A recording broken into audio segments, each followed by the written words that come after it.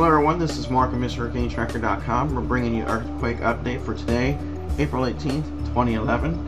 Now, just to inform you, there was a 6.6 major earthquake south of the Kermadec Islands. And again, I'm sorry if I mispronounced that. I'm also still dealing with a problem with my voice here. I'm still not feeling too well, so please excuse that.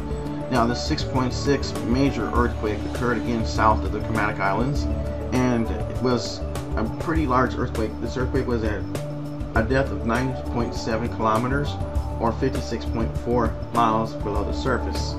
Now, as you see on the distances, other places felt it that are pretty far away, so they may not have felt it as much, but this major earthquake was an underwater quake pretty deep below the surface. Now, this here arrow that you see, this white arrow, indicates the fault line, and so does the entire area right here that this earthquake occurred on.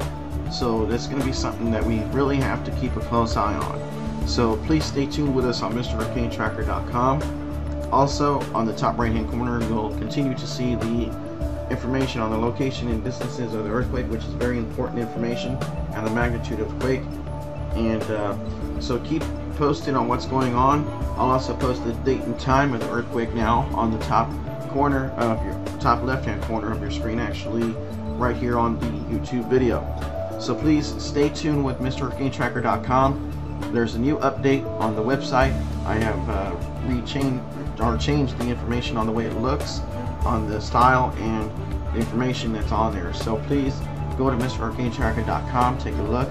On the top left corner there is your Facebook icon. You can click on that and join us to get the latest on any major earthquakes that are above 6.0 or higher.